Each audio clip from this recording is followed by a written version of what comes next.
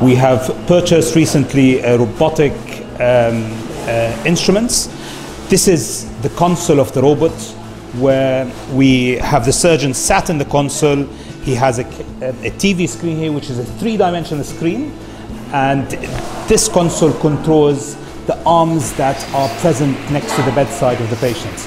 The robot we bought in Swindon is a part of a regional investment into robotic surgery. Swindon was the first hospital to receive its robot. It will be followed by Salisbury and Bath Hospital.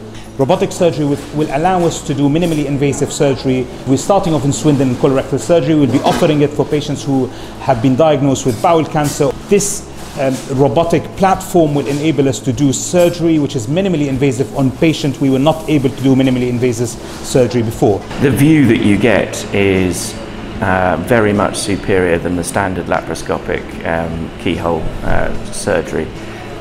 Standard laparoscopic surgery is two-dimensional, so you can't perceive depth. After a period of time, your brain generates depth, but it's not quite the same. The robot's three dimensions, so you get depth, but also you get a degree of clarity in the vision that you just can't get laparoscopically. These are the joysticks of the robot, really, what we use to control the arms there. So we get to sit here, watch the screen, and we tend to move my hands here as if I am exactly in the human body. The robot will allow us to do moves that we would not be able to do with keyhole surgery, because I can only, before in keyhole surgery we have only special moves we can do, up, down, right and left. With this, no, we can go inside, outside, and we can do tilts. We can control it fully as if we have got our hands inside the tissue with minimally invasive surgery. So this is one of our bedside units or arms.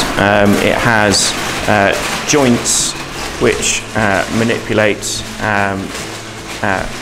around like this. You have a wrist with rotation, and the instruments themselves have wrists that can angle up and down and twist around. And those allow us to get into positions that you simply can't get with a standard straight laparoscopic instrument.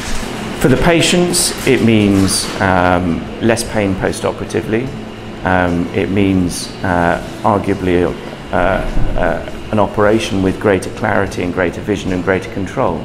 It's the future, and whatever happens, everything that's happening now is going to be for the benefit of not only the national health, but of everybody for the future, health-wise. As far as we know, the benefits are easier recovery, not such a big operation, not such a big scar, and a quicker recovery time. For keyhole surgery, it is quite demanding on the surgeon, standing in an awkward position for quite a few hours, and back injuries and that sort of thing do happen. So here you have sitting fairly comfortably at the console, doing the same operation. So for the surgeons, it's a great advantage. It's only a selected number of hospitals in the whole of in the UK or the whole world that is able to offer robotic surgery for patients.